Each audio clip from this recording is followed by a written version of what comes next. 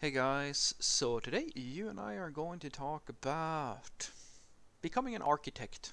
So let's get into it. So the question in question was, Frederick, after 2 years of software engineering, I have been promoted. Congratulations. I have been promoted to a software architect. Ooh, okay. I don't feel competent. What should I do to become effective quickly? There's nothing you can do. You are way it depends of course on the level of architecture you're gonna be, because there's different levels of architecture that you can be in, but you're most likely way out of your depth.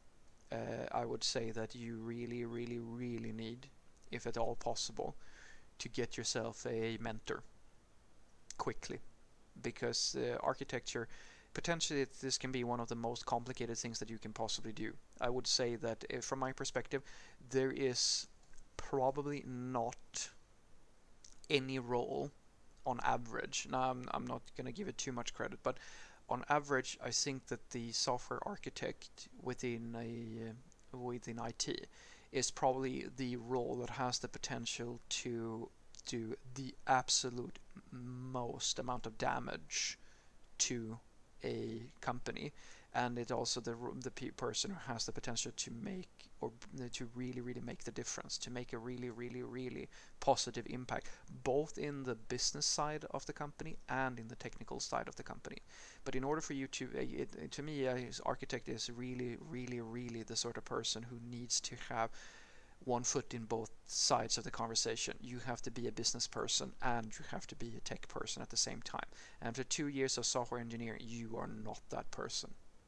I promise you, you're not that person. You're barely a junior developer, I would say.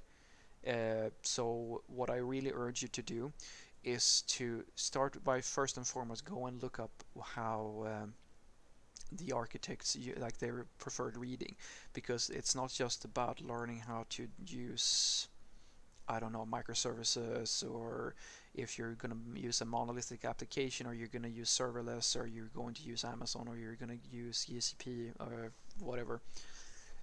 There's so much more to it. So on the tech side, you should go really heavy into the high level stuff. I really urge you to take a look at everything related to DevOps.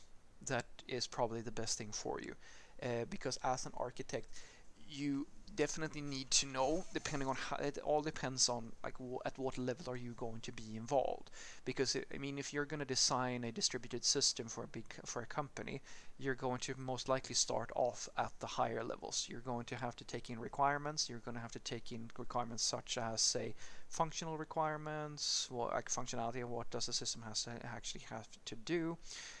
You're going to have to take in restrictions or technical requirements, such as, all right, we only work in Java, or we only work with MySQL, or things like that. And you're going to have to gather that up, and then you're going to have to take in things such as quality requirements. Okay, what SLAs are we expecting here? What types of performance are we optimizing for? All of these sorts of things is going to happen at the highest levels. But at the same time, if you're following along, you're going to realize that all of that is usually happening at the infrastructure level, and that is the domain of DevOps and operations types of people. So you need to know your cloud solutions, you need to know your different services and different patterns of working.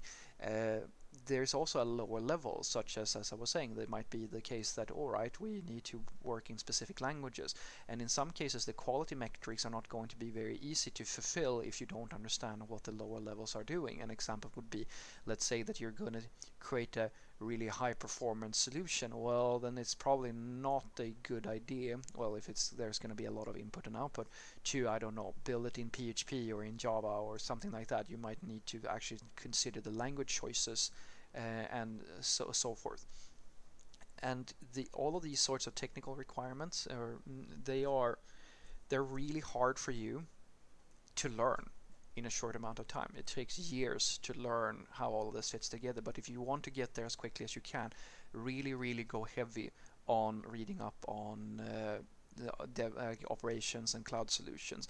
And then I also urge you to to make sure that you keep yourself in the loop on what's trendy, because that is, I'm very sorry to say, a very sustainable way for you to survive as an architect. You can simply repeat what other people are telling you. It's very dangerous, and this is the thing that I really do believe. I've seen it happen more than once. These are the worst architects. They are the people who, they don't actually have any experience. All they do is that they do literally the same thing as the philosopher programmers do. It's just that they are in a position of power where they can actually make this thing happen. And there are many companies who have been crippled by an architect who, I don't know, believes that service meshes is the future, or that microservices are the future, when the company, and they didn't really account for the requirements of the company. They just took a popular solution without understanding the problem that they were dealing with, and it creates a really, really big problem. So that's one thing you can do. Go really heavy into operations and DevOps related content, and read the same articles that the other architects are reading. That's the technical part, but there's also a soft skills part. I was mentioning earlier to you that you're going to have to figure out what types of requirements you need, and that is the business side of the thing. You need to be involved in understanding the people who make up your sales department and your business strategic departments and so forth, because you need to understand what the company needs are. You need to be a people person more than you possibly can imagine. An architect is nowhere near going to spend as much time coding as sitting in meetings and talking to people, because basically when people want you to be involved is at the planning stage. It's at the stage when you talk with the customer and try to figure out, okay, what solution do we need to build here? And all of those discussions require you to be able to behave in a very confident and grown-up fashion and speak the lingo, because your stakeholders are going to be everything from, well, depending on where you work, it might be people in their 50s who've never ever touched a digital system, but like they represent all this massive business type of this massive payday for your company, and you're going to have to make them trust you. You're going to have to be able to answer their questions, and in some cases this is also hilarious.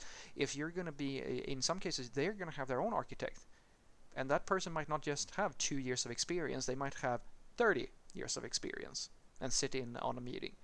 And if you need to get to a point where you can emotionally deal with this, and that usually takes a while. So I highly urge you to, as I said, the best thing is to get yourself a mentor.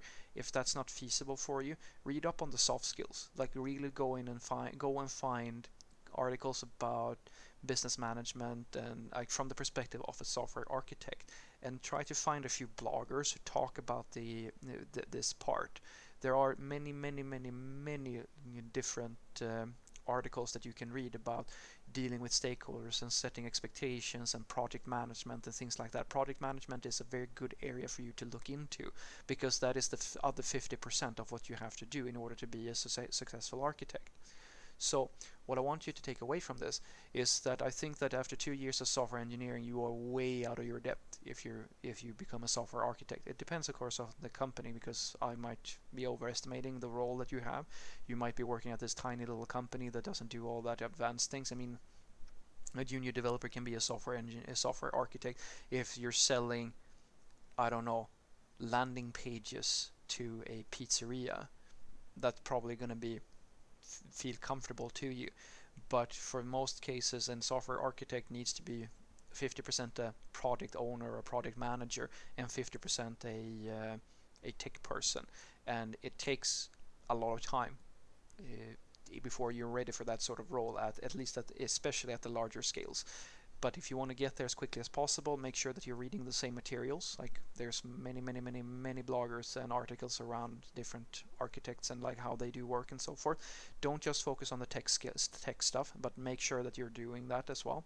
It's really important for you to have a good understanding of operations and cloud solutions and cloud native types of things, which is the main focus areas these days.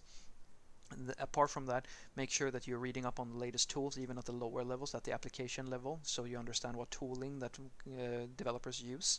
And then lastly, make sure that you are also in tune with how the company works. You need to be a people person. You need to understand business in order to be an effective architect. And as you can imagine, this is going to be a rough ride for you. but it's also, if you can get through it, it's going to develop you enormously. Have a great day.